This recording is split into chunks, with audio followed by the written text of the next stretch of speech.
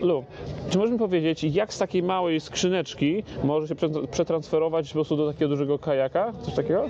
Yeah, so it's based on origami folding design, so it allows us to fold the polypropylene material into a compact box.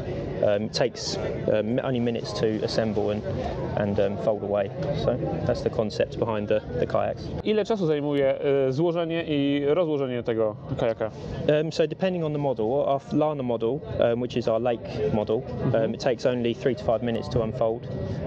And then we've got our Cove, which is our sea kayak, takes 8 to 10 minutes, as well as our double kayak, which is again 8 to 10 minutes. Ile waży taki kajak? So our lake Lana model is 9 kilos, and our Cove and Tide, they are 18 kilos. Okay. So very lightweight. Dobrze, a czy mogliśmy powiedzieć coś o wytrzymałości tego, no bo to jest taki plastik i jak wjadę, wpłynę po prostu na jakąś skałę, czy to się nie przetnie, nie pęknie? Yeah, so they're very durable. So it's double layered polypropylene material. So it's anti-puncture, anti-abrasion. So that they are very, very durable. But if you ever do get a puncture, they can just be helicopter tape and then you're off again. Okay. So, yeah. Ale w takim razie ile kosztują takie zabawki? So our Lana model is £665.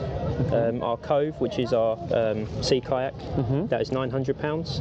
And our Tide, which is our double kayak, is £1,099. But obviously at shows we offer a 20% discount here today.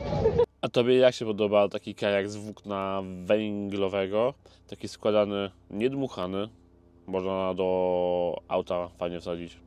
Napiszcie w komentarzu i napiszcie też w komentarzu, jak wam się podobał tutaj taki format rozmowy z napisami.